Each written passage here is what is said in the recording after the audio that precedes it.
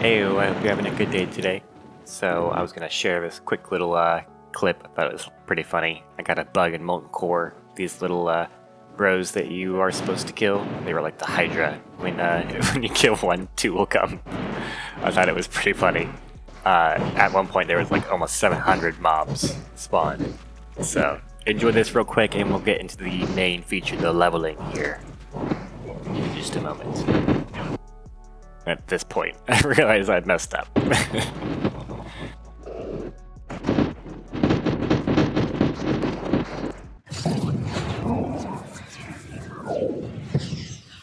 I just wanted to very quickly get everybody on the same page as far as how experience works in-game. So, as you can see here on my screen, I'm going to pull a bunch of the same named mobs very close to my little bro here, okay?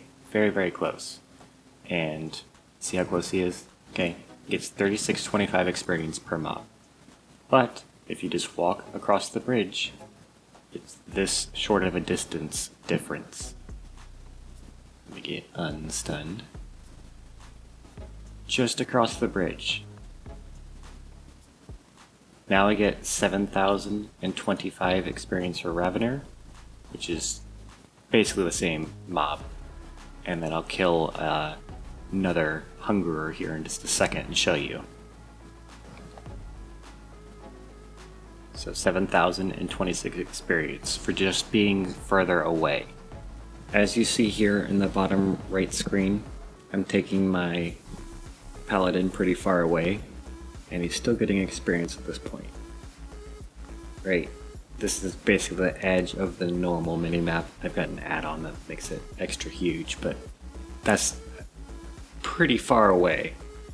But there is a finite distance, so as I keep killing the mobs, get this guy down, still gets experience, okay? But as I work my way further and further away, for example this corner, which is fairly far away, you do not get experience. So there is definitely a finite distance as far as how far is too far. It's beyond the minimap, tracking, and then a little bit extra. So you'll know the person is too close to get full experience if you can obviously cast on them is a good indicator, and if they are too far away you won't see them on the minimap anymore. Like they'll be way zoomed out, as far out on your minimap as you can get. If you can't see them anymore, you're probably not getting experience. So that's kind of the Goldilocks zone.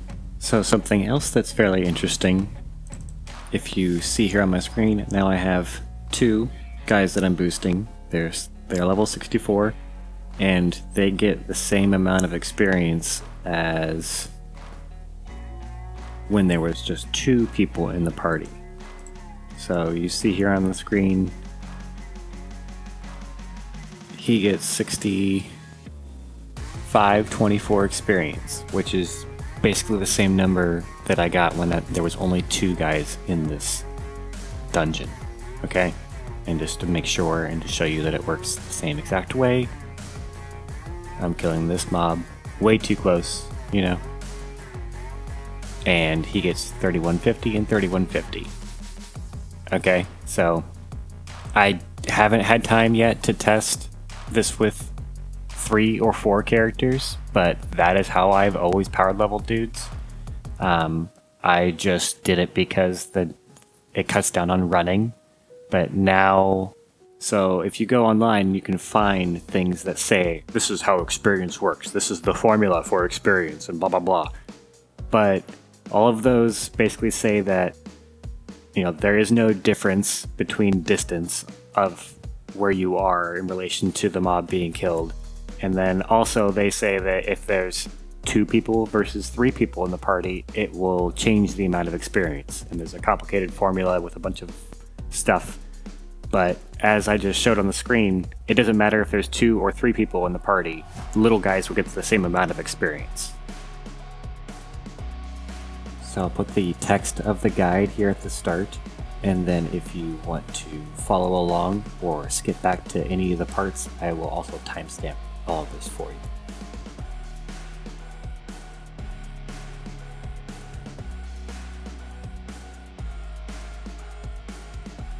Okay, so let's get into the main event. You've been very patient.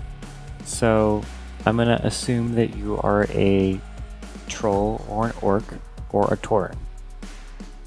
And if you are an undead or a blood elf, you'll probably want to do a little bit different of a start. You can quest and then go to Scarlet Monastery and do all those instances, and then once you go to Zul'Farrak, from that point on the guide should be the same. So let's assume, just for this guide's sake, that you are a troll, orc, or a tauren, okay? And the first thing, you're going to do the first little starter zone, okay? Starter zone. Wrong zone. Starter zone, okay? And then make your way to Ragefire Chasm.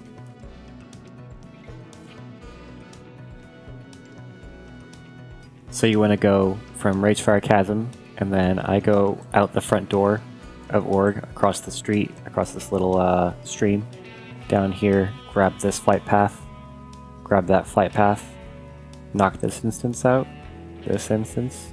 You can jump off the cliff here if you have a bubble, or you can leave the group to teleport you here to the graveyard so you don't have to run back out.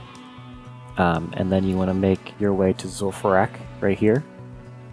And then you want to Mole Machine, so the little Dire Brew remote, or you can make your way to Blasted Lands and go to Blackrock Depths. So once you're done with Blackrock Depths, you want to go to Outland.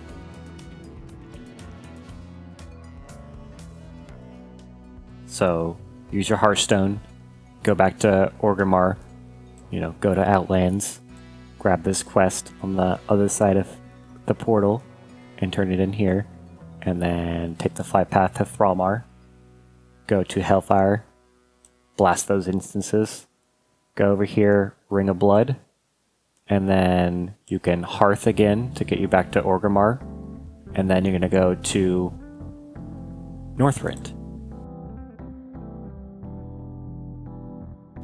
And once you're in Northrend, I do all of these little quests just in this first zone. So the ones that take you on the coast right here, and the few starting ones. I don't do the ones that take you up here, and I don't even do these ones.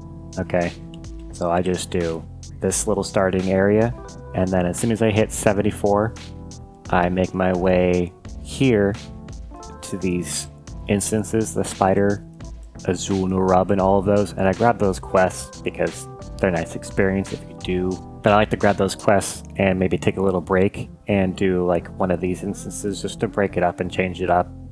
And those instance quests give a ton of experience, and if you could solo those, that's a nice little spot. If you can't solo those, don't worry about it, and continue your way to Agmar's Hammer, and you want to set your Hearthstone here, and then you're going to go do the bounties. So the bounty quests that are here, here, here, and then turn it back in. I'm going to take these all off so it doesn't get too cluttered. So Agmar's Hammer, and then you'll have that fourth quest, right, which is roughly here, somewhere in that area. Make sure that when you get this quest, don't just run back, because you have your Hearthstone here, right? So what I do is I run up here and I grab the flight path that's right here, and then Hearth back to here. Okay, so now we're here, and there's the quest, the Magical City of Dalaran. If you get that quest and you don't finish it 100%, like don't turn in the last point, you have a free teleport from here to here for your character's life, which is pretty sweet. Not, game breaking, but it's pretty nice. So you're here, you just got the flight path from there, you just Hearth here, now use that quest and it will teleport you to Dalaran, and now you can set your Hearthstone here, okay? Now you should, if you followed my pathing, you should be able to take the flight path all the way back to here. Or, you can get a summon, but you're going back to the Nexus. You're going to the Oculus, is what I do. So make your way to the Oculus. If you have 2 characters or if you have a buddy that can help summon you, you can, pop a summon down and get summoned out there and save this last trip. But yeah, so from 75 onward, you're gonna farm in here till 79. Okay, so it's fine. So we're here. Now you can Hearth, because you're probably gonna be there for, a minute to get to 70, from 75 to 79. So we're gonna be in Dalaran, and you can fly down and then run down here, grab this flight path, and I think it's right here, this flight path, and I do Rage Mane's Flipper, and then back and up, over, and get these flight paths, or get this flight path right here, and then do the arena, and then that should be 80. So now you get to do the fun part where you go back to town and buy, 150 gold worth of skills and spec into your talents for the first time.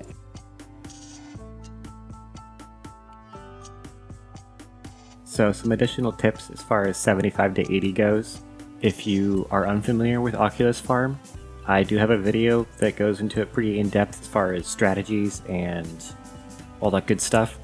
But the real quick notes are, the place is hard, okay?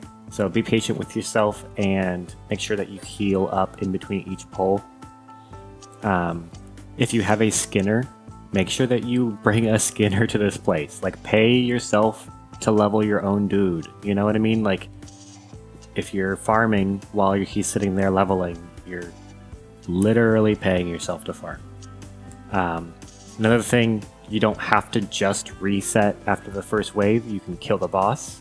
You can even get the Drake, and you can go up and kill the first couple of waves up there, Those ones are harder, in my opinion, than the waves that are down here, but if you're running out of instance locks, you can do that. Then, when you're done farming the Oculus, you've got all your leather to sell. So you can get your guys some BOEs or whatever. Start farming gold for a rush so you don't have to do this ever again, or whatever you want to do. I would highly encourage you to bring a Skinner as the power leveling person to the Oculus. So, Amphitheater of Anguish can also suck to do because of PvP. So if you find that you're struggling to, get a good time to do it, try it when it's an off time and, try your luck then. And then you get to do some cool things. If you multi-box and you have multiple characters that you level up, you could do rep farm 4 or 5 at a time. So that's another part about multi-boxing or leveling multiple characters at the same time is rep farm. Once you get a team of characters going, you could do something cool like this. And this is my team. They're not super geared. They're about 4K gear score, the little boomies. But now I can do FOS, normal and heroic. It's not super easy, especially bosses like this where there's positioning involved. Like, I have to position all of the guys. So something cool, something maybe to aspire to. I realize that I'm not like an elite person. As you'll see here on my screen in just a moment, I was very lucky to be able to go to a Bane Rush, who Gucci hosted that. I'm sure that if you play on the server, you probably have seen him around. Excellent rush.